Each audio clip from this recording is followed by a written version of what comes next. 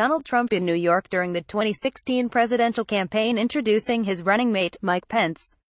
Drew Unger, Getty Images Late. Last week, the CEO of Citigroup, one of the country's largest banks, laid out why the stock market and corporate America are just fine with President Donald Trump despite his volatile nature, because tax cuts outweigh Trump tweets. Michael Corbat discussed the megabank's first quarter results in a call with analysts on Friday, explaining why he remains calm despite White House-generated uncertainty. The volatility we see from morning tweets, or stances that vary from time to time, I wouldn't say the world is numbing to that, but the positive things that happen are overwhelmingly that, he said.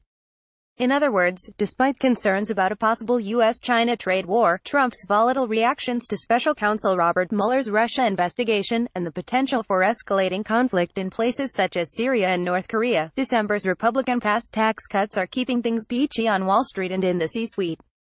According to the Wall Street Journal, Citibank's effective tax rate, what it actually pays, dropped from 31% to 24% between the first quarter of 2018 and the first quarter of 2017. Wells Fargo's rate went from 27% to 19%, and JP Morgan's went from 22.7% to 18.3%. The GOP tax bill cut the standard corporate rate from 35% to 21%. You'll notice none of these companies were paying the higher rate before either. Bank profits are significantly higher this quarter than the same time last year, in large part due to the tax bill. Some of Trump's antics, such as his trade threats and attacks on Amazon, have made investors a bit more nervous lately, but by and large, the richest Americans and companies are happy.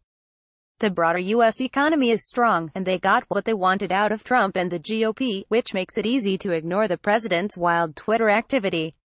The day Corbat made his statement, Trump called former FBI Director James Comey a leaker. Slimeball, on Twitter, said tremendous pressure is building for his border wall, attacked former FBI Deputy Director Andrew McCabe, and said Russian collusion allegations are made up by den of thieves and lowlifes. Citibank, on the other hand, reported a year-over-year profit increase of 24%.